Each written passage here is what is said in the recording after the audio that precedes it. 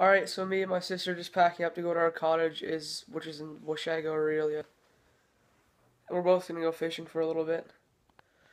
Here's what I'm bringing. I'm just bringing a backpack because I'm really full of fishing stuff.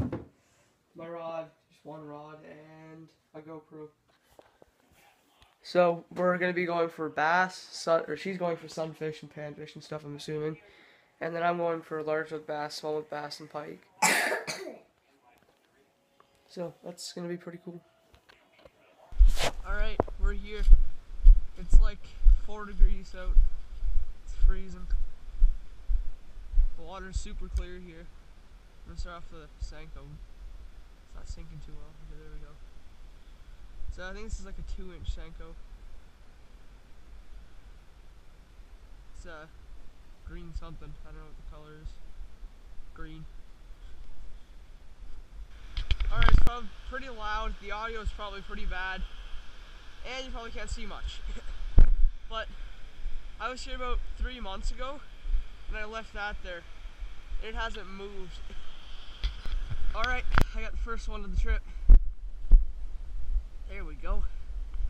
I actually went in, I lost him before breakfast. And then I went in for breakfast, came back, and here he is.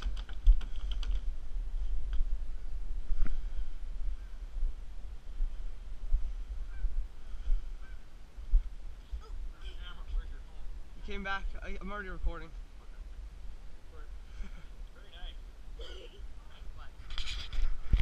Yeah, I caught that one off, I'll show you guys. I don't know what size jighead that is, but that's a lunker hunt nymph. That seems to be working pretty well. Especially in fast moving water, I noticed that works really well. Yeah, I'd highly recommend coming to this place in summer. This is Little Falls Cottages in Washago, Orillia. I think it's largemouth and pike is the best. Smallmouth sometimes is good, it's not always great, but the largemouth seem to be always here. Alright, little baby rock bass here. It's not bad, I guess. Audio's probably really bad right here. That little dam kind of thing. Well, I hope I'm good. There he is.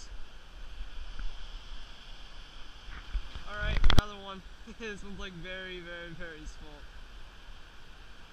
But okay.